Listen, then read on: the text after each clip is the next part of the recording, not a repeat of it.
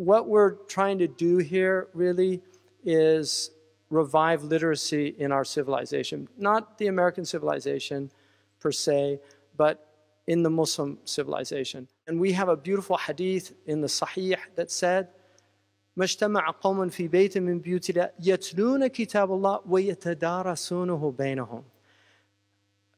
That no group of people gathers in a place of devotion and reads the book of Allah and studies it with one another. يَتَدَارَسُونَهُ. In other words, they discuss the meanings. And the Prophet said, except the angels descend upon them, and this sakina, the shakina in the Jewish tradition, the sakina comes down, this tranquility enters the heart. And the rahmah, the mercy of God, the grace of God pervades the gathering.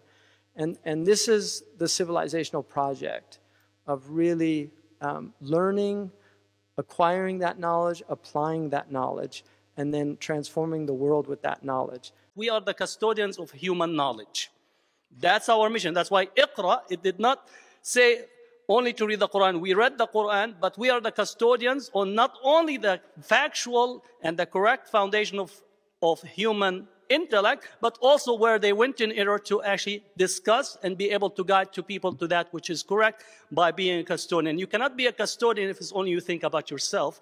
You have to think broadly in terms of the human contribution. May Allah bless us to remain a community of readers. The first command that Allah gives in the Quran is Iqra. He didn't say shahid. He said read. He didn't say view.